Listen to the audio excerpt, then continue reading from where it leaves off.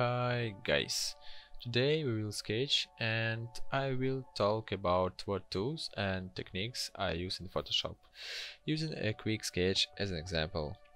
Of course, the tools that are always in use are the brush and the razor. The rest of the tools are auxiliary, like the transform I just used to reset the car on the canvas. The hotkey is Ctrl+T. For it, additional actions are possible by holding Shift and Alt. Also, additional options through the right pen button. And in general, my most used tools are now on the screen.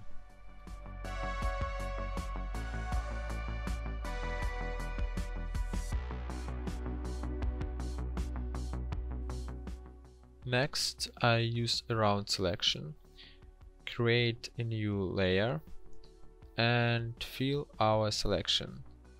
After I drag it horizontally, holding down the Shift key, fill it, hide the layer. Holding the Ctrl key, move the cursor over the layer with our ellipses, and click. So we create the selection according to the already prepared forms. Then I create another new layer. I will paint on it. For now I keep the line and color layers separate, then I will combine them. And let's work with the lasso. There are three options to choose from. Today we will work only with the first two: quick change lasso, Shift+L. In general, a quick change of all the tools of one group is carried out through the Shift key. I will leave a link in the description to the Adobe site where indicate all the hotkeys on Photoshop. And now I will show the technique for inserting wheels. We take a photo of the car, preferably from our perspective, select the wheel through the round selection. Pointwise move using the arrows on the keyboard. Press Ctrl+J. We have just cut out the wheel on a new layer. We don't need the old one, it can be hidden or deleted. Now transform the wheel into an arch.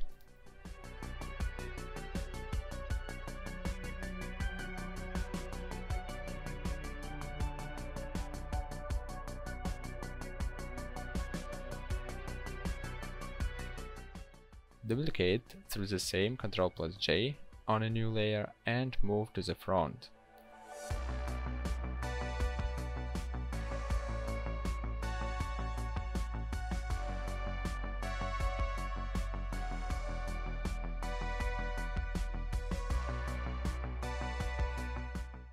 By pressing Ctrl+T and then right clicking, we choose to flip horizontal. Since our wheels have a small angle, we turn them in the direction of perspective, and the perspective lines are now directed towards the center of the car. Then I hit Ctrl+E to merge the layers. I slightly change the size of the rear wheel and then create a new layer.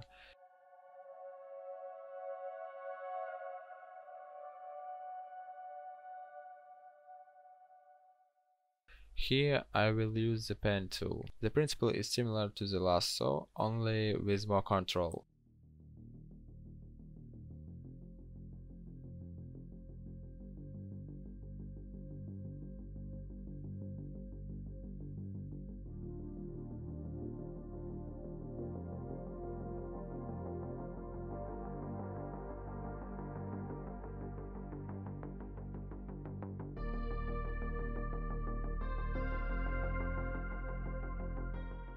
Using the path tool, you can drag the entire contour, and using the direct tool, only selected vertex.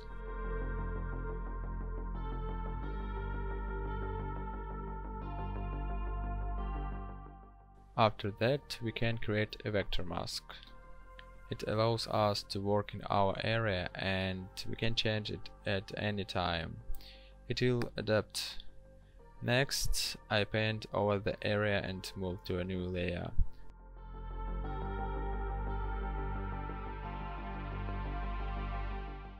Through the control, I select our area and lay down the tone.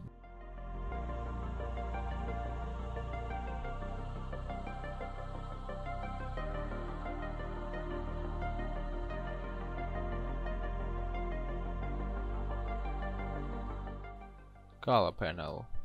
I usually use the color wheel when working with color and the brightness cube when working in the gray range. For quick color matching I use an eyedropper tool. When I paint with a brush I hold down the Alt and pick the color on the canvas that I need.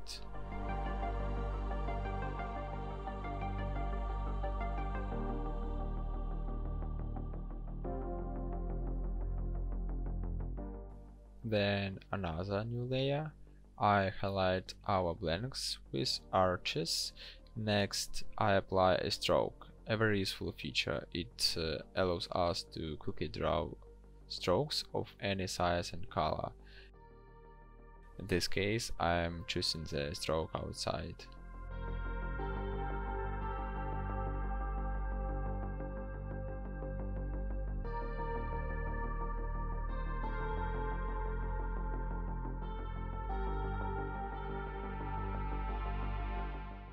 Hand tool. I constantly use it to move the canvas in the working field of Photoshop, sometimes in combination with rotation.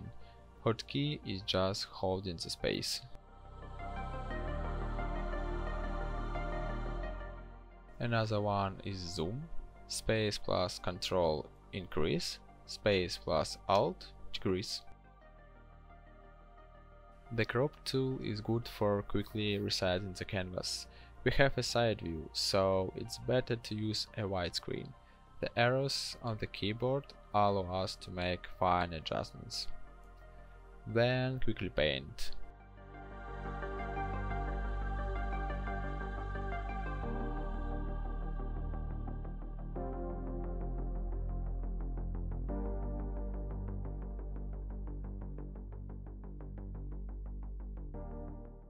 So, horizontal flip. By default, if I remember correctly, nothing is assigned there. Therefore we go to Edit, Keyboard Shortcuts. Here we are looking for our menu view and the flip horizontal. Press any key combination you want, in my case Ctrl plus Shift plus X, and confirm the change. The next function is Liquify. It allows us to deform the image layer. For example, slightly bend the wheels inward to show a perspective contraction. It works well in a 3/4 view. In a side view it is not so relevant, but I showed you. Another quick painting step.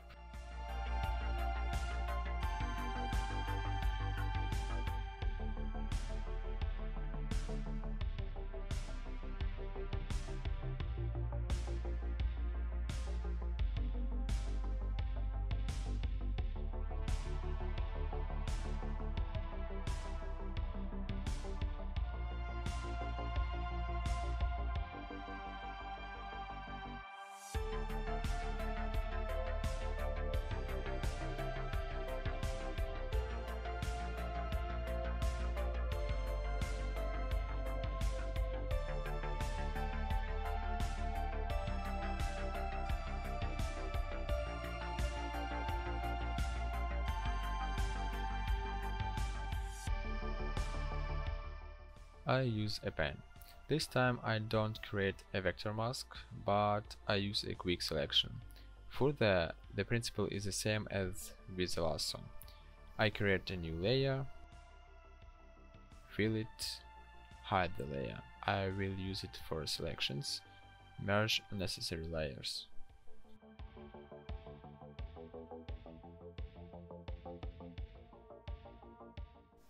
Now I pressed Ctrl plus Shift plus I.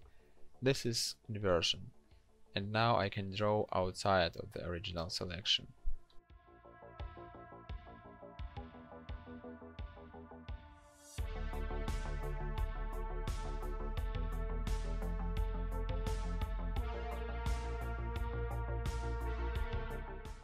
Next step, I hold Ctrl and Alt in order to cut out the area that is on the layer I need. In this case, circles for arches. I invert the selection again and paint inside.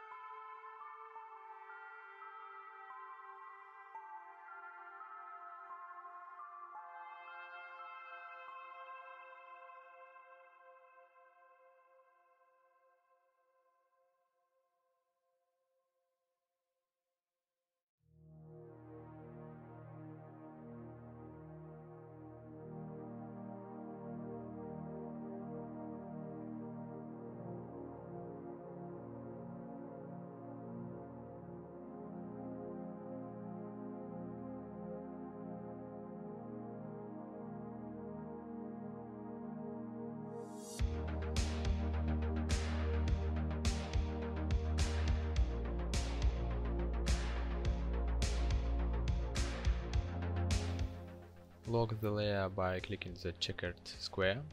Now I can only paint over the already painted spot on this layer. A very useful thing. I don't need it yet, but I will use it later.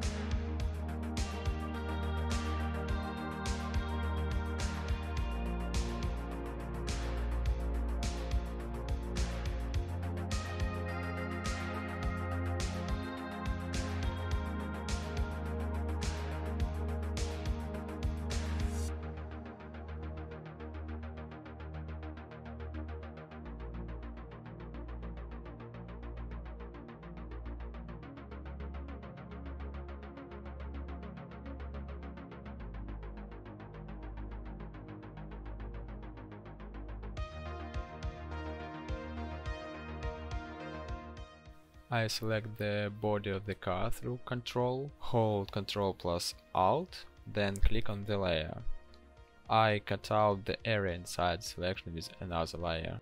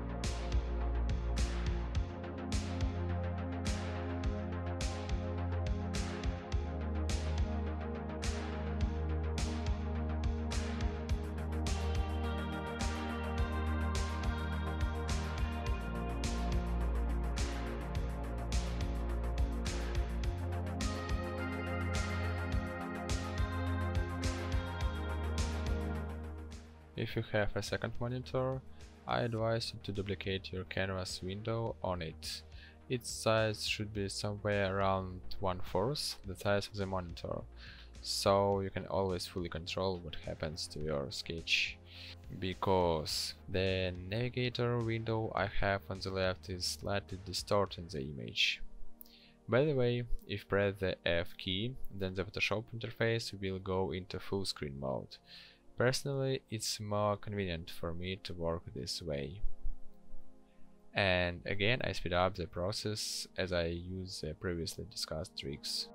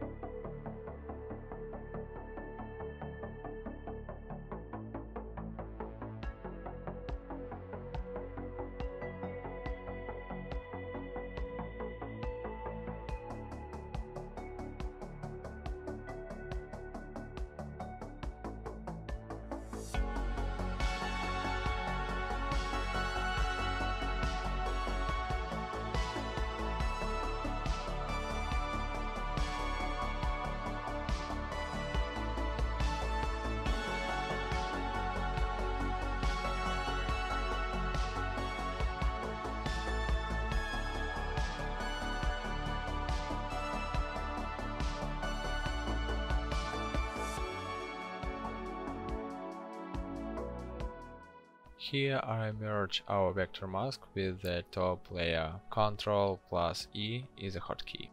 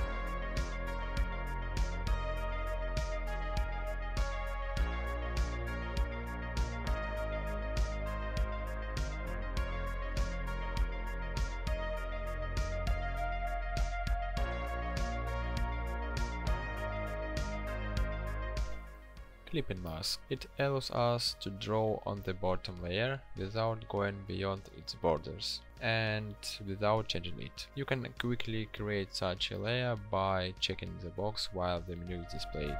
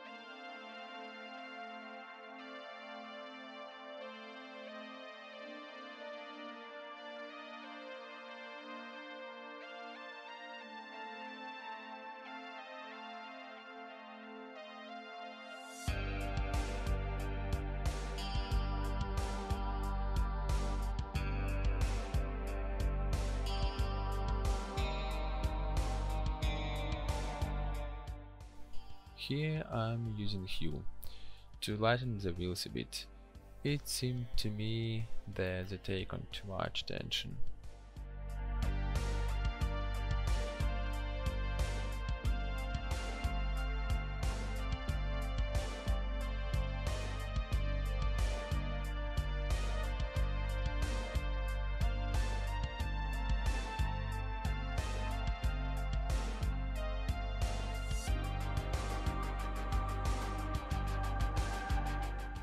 Levels.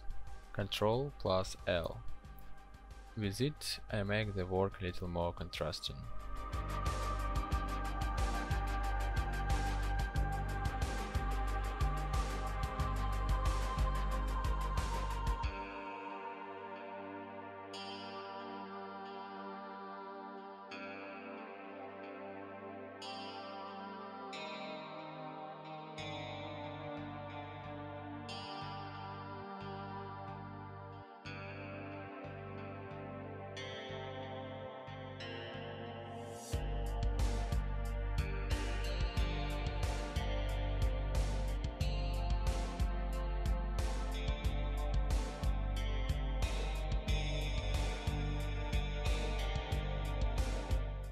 Here I'm using hue to completely discolor the car, because I see that there is color in some places.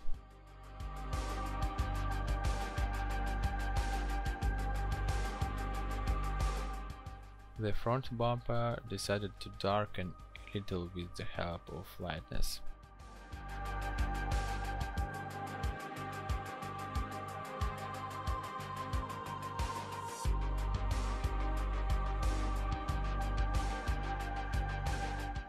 In the end, I decided to replace the rims. Take a photo, after that need to rasterize the layer so that it can be edited. Now I use the magic wand tool to quickly select areas of the same color and delete them.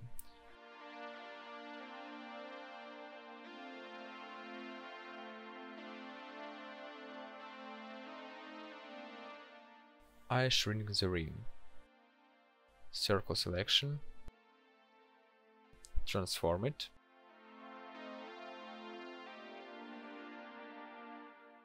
invert the selection and delete the excess. Next, the process of inserting the wheel is repeated as at the beginning of the video. During this process I clean up the layers, create two groups in layers, first the front and the rear wheels. I do the finishing touches and that's it. A relatively quick sketch is ready. I showed my basic tools and techniques. In most cases they are sufficient. some of the tricks I may be more detailed in the next videos. And write in the comments what you think about it, guys. Ask questions if something is unclear or interesting. Thank you for your attention, and bye.